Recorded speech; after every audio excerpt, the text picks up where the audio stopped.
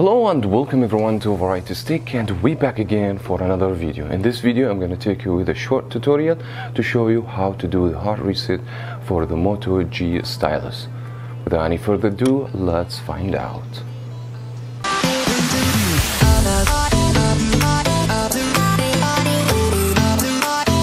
Now, just before we begin, I want to make sure that I pay your attention about two important things. Doing hard reset means you're going to lose all the information on the phone, means you are doing a factory reset.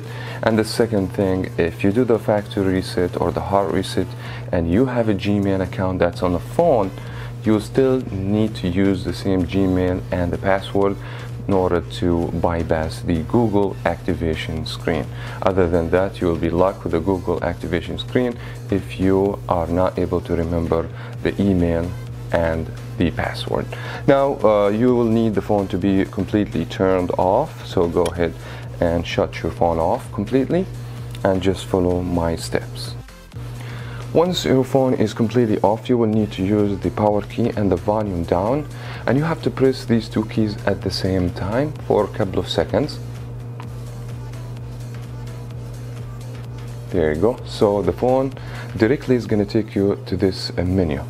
Now in this menu you will see starts, and then you will be able to navigate through the volume up and down keys, and you will get restart bootloader and recovery mode. So this is what you need, recovery mode. To select this, you have to press the power key. So let's go ahead and do it. The phone actually is going to take you to the Motorola screen, and then it's going to come back to another screen. That's the screen you're going to get, the no command screen. Now what you need to do in this point, you will need to press the power and the volume up. So power, volume up, just like that. There you go. Now you should be able to see this menu. Let me go ahead and zoom. There you go. So you will see some options over here. The navigation will be in the same thing. You will have to go actually to wipe data factory reset, and then you have to press the power key to select.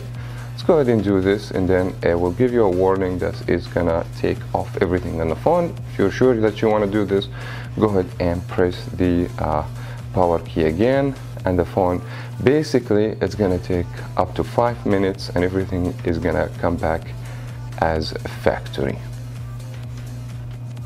And I believe that was very much it for this tutorial, and I wish you guys found this tutorial helpful. If it did, thumbs up and subscribe for more here on Variety Stick.